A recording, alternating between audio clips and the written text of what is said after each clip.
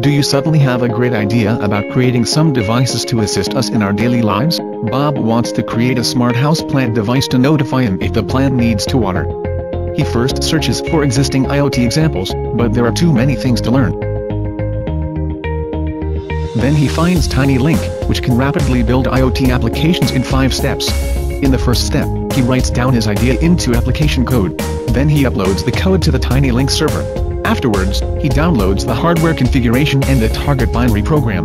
Following the hardware connection figure, Bob quickly assembles the device. After burning the binary program, Bob places the device into the houseplant. Finally, he views the data uploaded to the cloud platform. Unlike traditional approaches, TinyLink uses app code to automatically generate hardware platforms and software programs. This top-down approach greatly accelerates the developing process.